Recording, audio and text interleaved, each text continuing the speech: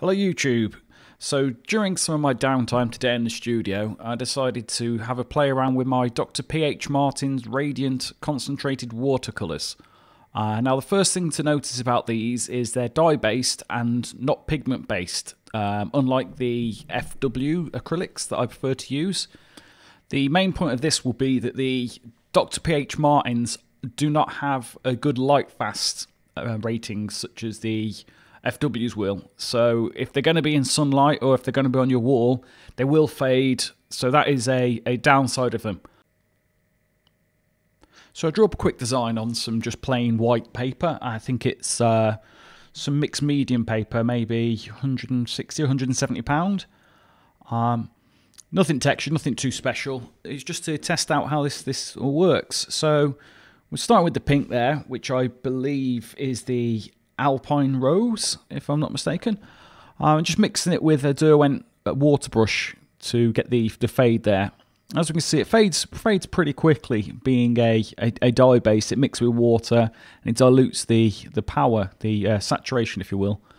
And obviously, on a white paper, being a fairly translucent dye, the colours stay fairly vibrant. So pretty quickly, just going over the pink here to see how the fade goes. Nothing too fancy really. Now, the one thing I did find about these, the dye based, is a little bit of the dye goes a long way. I was literally only dipping the tip of my paintbrush into the ink here, and that was by far enough to do each of the leaves.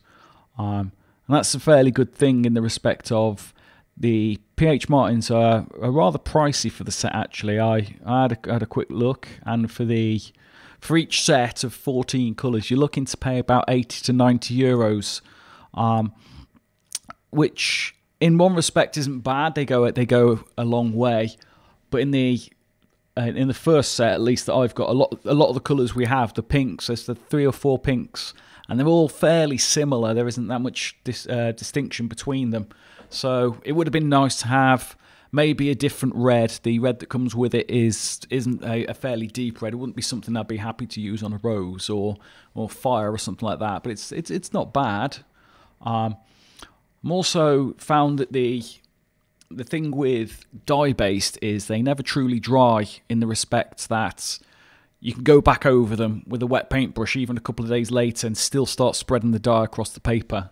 So if you're doing something more old school where you need a lot of a black undercoat on this, you know, some heavy black, then putting a colour over the top would just mix in with the black. So I'd be tempted to use something like the FWs, which once they're dry, they won't be reactivated just by adding water. We're now moving on to a fairly generic green here. I think it's a grass green. Just to see what we can get with these leaves. And as we can see, the fade on the edge. It's fairly easy to get these nice subtle and even fades. I suppose you could do it just with a paintbrush with some water, but the water brushes do help. They keep the bristles wet, a constant flow. So it's easy to control the dye. Compared to if using the FWs, you have to have a bit more water, being a thicker medium. So I don't think I do much green on here, to be honest. I think I do maybe a few leaves, and I start to move on to some yellow. So again, we can see the ink running across the page there before I started fading it. It's easy to push it around, being water based, and it's fairly quick flowing. So you don't have to worry about getting the fade down in one pass and getting it perfect every time. You can go back and you can touch it up. I think maybe later on I do address that. There's some that I wasn't so happy with. I put a bit more green on and rework the fade. So now moving on to a yellow here, and this is just the standard lemon yellow. Again, in this set, this is the only real yellow you get with the set. I would have preferred more of an Indian yellow or a golden yellow for a deeper colour. But yeah, working with what we got, it's not a bad colour. Again, we can see the fade goes from the yellow to a fairly light yellow, almost white, fairly easily there.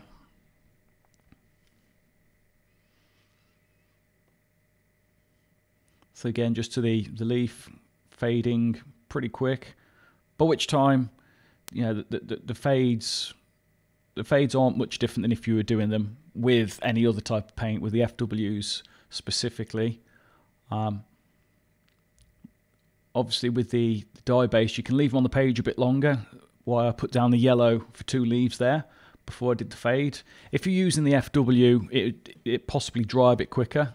Now here I had to stop halfway through. A customer came in, I'd started doing some green on the top leaves, I forgot to put back on record. So I'm just finishing off the tips leaves to add the green to yellow fade, which is something I wanted to try, fading between 2 colours and trying to get an even blend. And it is a bit easier with the dye based ones than the acrylic based ones, but again, we're trading off the ease of the colours for the light fast ability and the archival qualities of it, which if you're putting them up on your wall, if you're keeping them in public view for a long time, the FWs really win at that. They've got the longevity there. So the PH Martin's Radiant Watercolour would be great if you wanted to do manga or comic book art or anything like that, where you want the colours to really jump off the page. But if it's something that's going to be on the wall and exposed to the sunlight for prolonged periods of times, then it isn't going to stand up. You're going to have to be repainting it over and over again, which in the long run, we don't really want to be doing. So if you were going to paint something, then scan it into your computer and send it off other places, they'd be great for that.